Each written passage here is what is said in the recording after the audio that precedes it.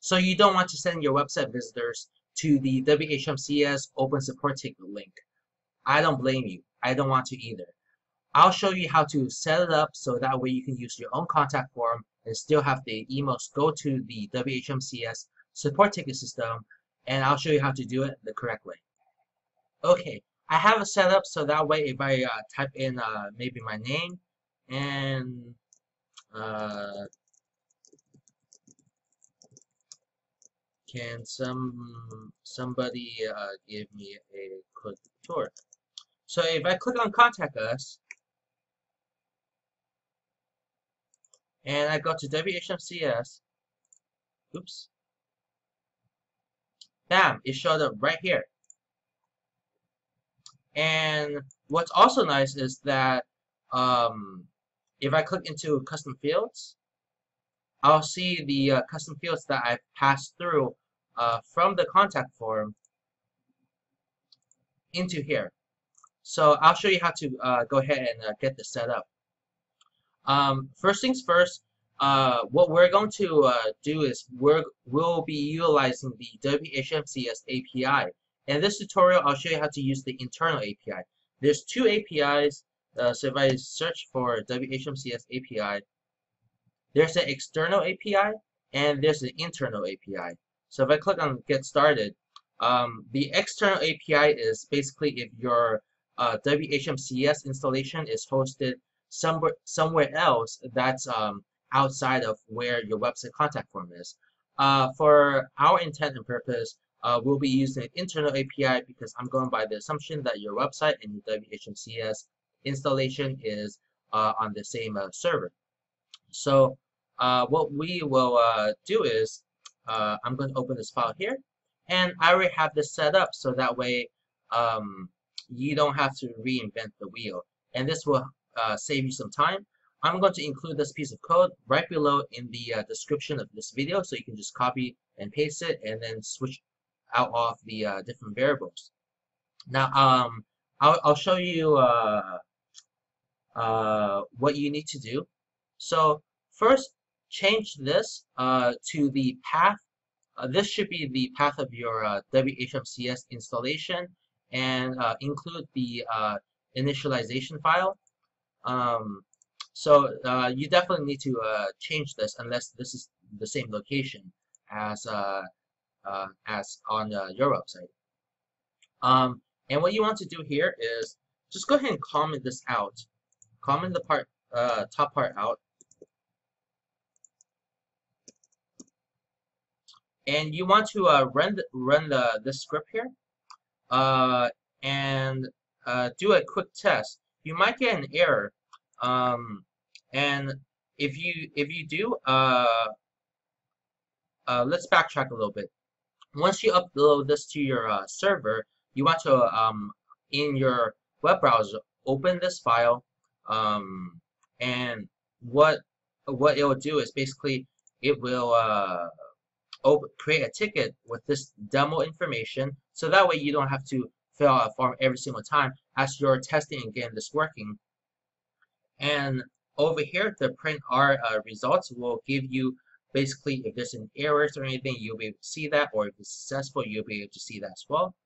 And this is basically I just changed a few variables on here to make it easier for you, but it's pretty much the same exact file that I have on that I'm sending this form to. So once you get that working, and also I would remove this part for now. Just for now, we can add it back if you have custom variables or custom fields. Remove that, send a test, make sure this you change this to your administrative username. So if it's not admin, change it to whatever it would be. And after you've done that, open this file in your web browser, and you'll be able to see the result. So it should go through, or if there's any errors, you can then use that information to kind of go back here and swap any stuff out. Oh yeah, you also need to change the department ID. So to get the department ID, I'll show you how. So in WHMCS, you want to go to Setup, and then you want to go to Support. support departments.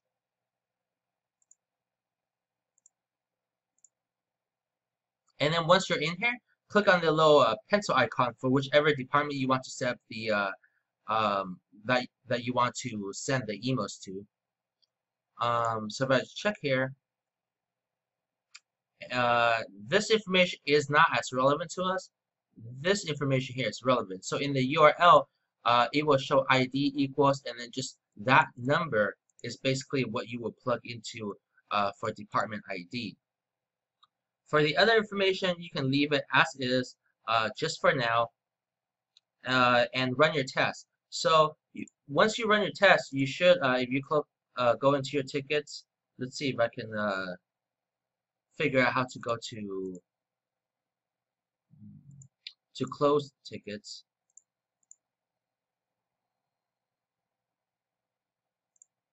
Oh yeah, I merged all of the test tickets over here.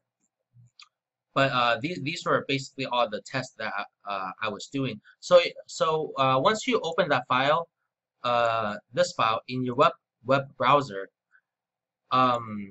it'll create a ticket in here. And now what I'm going to do is I'm going to show you how to set up all the custom fields. So in order to set up the custom fields, you want to go back to that screen in support departments. And then from this screen, click on the custom fields tab and add all the custom fields that you want. You can also set the order display, and this the order display is what will show up over here.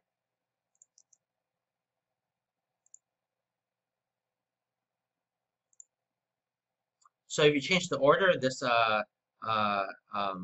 if you want to change the order here, this is basically where you would go to do that.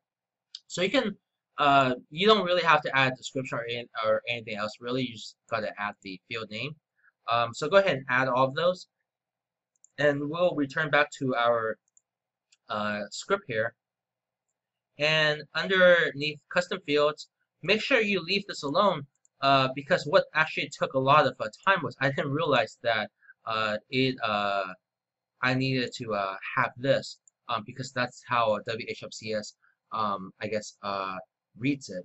And I think the reason they want to do this is because if there's any kind of custom variables in here, they don't want that data to get messed up. So make sure that this stays here. Make sure that this also stays here. And then you can go ahead and add all the custom fields. And then also what I recommend for the variables is create static variables for now, just for the troubleshooting process. And then once you've done that, then when you open a ticket, you should see all your custom fields under the custom fields tab for each of the support tickets. Now next, I will kind of give you a general idea of how you would swap out all the static variables into dynamic variables where you can pass data through your form. So go ahead and comment this out and uncomment the top part. And what you want to do is just set up all the variables that your contact form has. So you can even include additional stuff. Maybe you want to find out what their average revenue is for the company, or where they found you, whether it's from Google or Yellow Pages or whatnot. So you can have all that information get passed through using post, or you can use get, but that's not the best way of doing it. So use post, and then from there you can plug in all the variables in here, swap any of the variable values out, and then set up all of your custom fields here, and then run a test, and your emails from your contact form should go directly into here. Now the alternative way of doing it is to have a PHP sendmail script, and then you set up email piping, but that's not the cleanest approach. This is the cleanest approach, and this will get the job done a lot more efficient and a lot quicker. So you've probably watched this tutorial because you're either getting ready to launch your web hosting business, or you already have a web hosting business and you just want to tighten up the workflow on your website. Either way, I highly recommend sending a press release, and let me show you why. So Press Release Jet is a press release distribution company that I have stake in. So if I type in press release jet in Google, um, see how it shows top stories right here. So that's from a press release that I've sent for the company. And what's really nice about this is if you're launching a new web hosting business, you want when somebody types in your company name, you want your company to show up on the top of Google. So this will these press releases will stay on the top here for at least a few days, sometimes even a few weeks, which is pretty nice. So that will give you a quick jump start. In addition, if you're building up your web hosting business, or if you already have one and you're just trying to scale up the marketing, what's really nice is that you can include keywords in your press release headline, and that will help when somebody searches those keywords, it'll help get ranked in search engines. So let me just, I'm not really sure what to expect here, but let me just type this into Google, and that might be a little bit competitive for that keyword. But if I type in maybe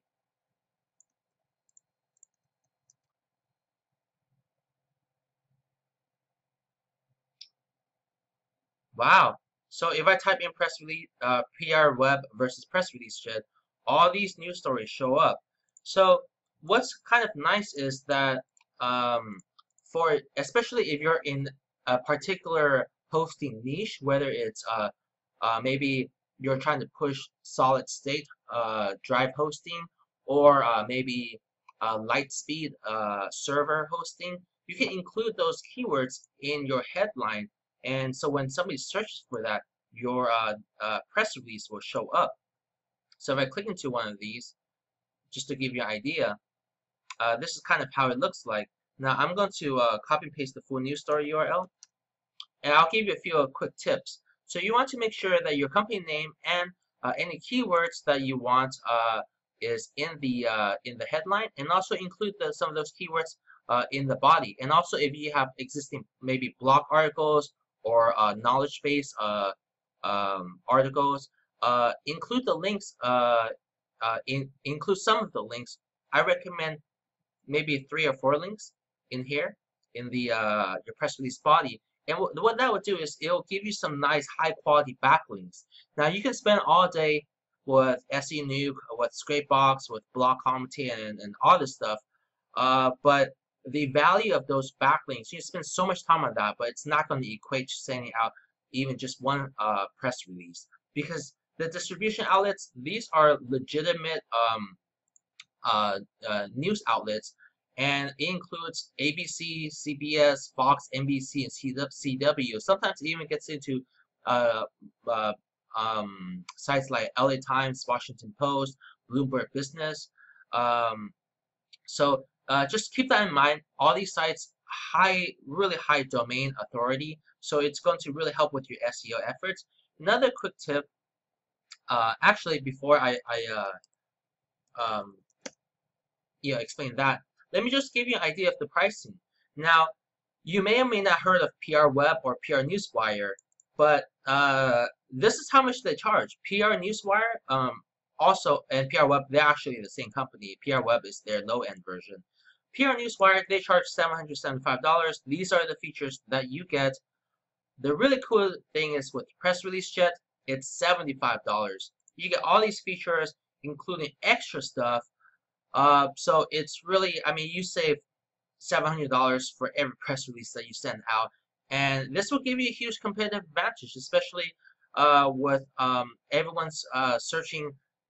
Before anybody moves forward with a business, they may find you through a keyword, but even if they do, they're going to search for your company, and if it's empty on Google, or it's just your homepage on Google, that doesn't reflect too well as far as instilling confidence for your prospective customers. So so if I click into pricing, there's 2 plans here.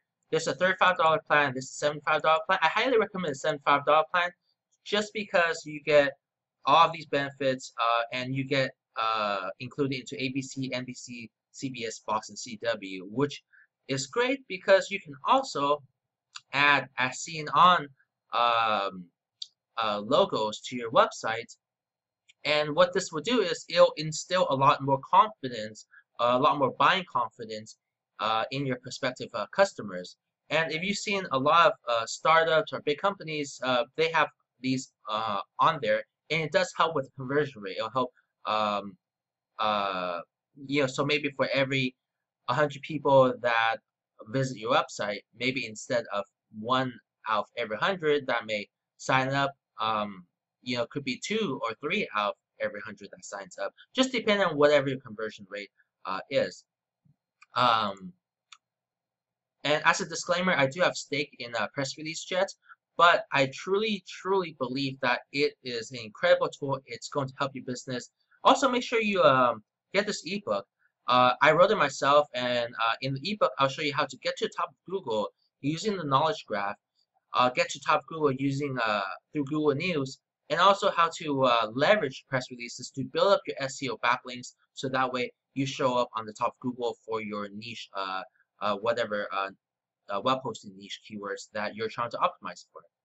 Hopefully you found this tutorial helpful. I mean, I've spent hours trying to figure this out, and there's a lot of misguided advice on forums and articles on the internet saying that I should use SendMail to send it to one of the internal emails and set up email piping. It's great to have email piping set up. I actually have another tutorial. Just go to my YouTube channel and search for it. Search WHMCS email piping. I have a tutorial for that as well. But that's not the best way of doing it. So, and this is the legitimate way of passing data from your contact form into WHMCS. So hopefully you found this helpful. And if you have, like this video, subscribe to my YouTube channel. I have other WHMCS tutorials as well as tons of digital marketing tutorials from Google AdWords to SEO to email marketing. Also, if you have any questions or comments, feel free to post below. I also include the code below in the description. And other than that, thank you very much for watching, and best of luck for your web hosting business.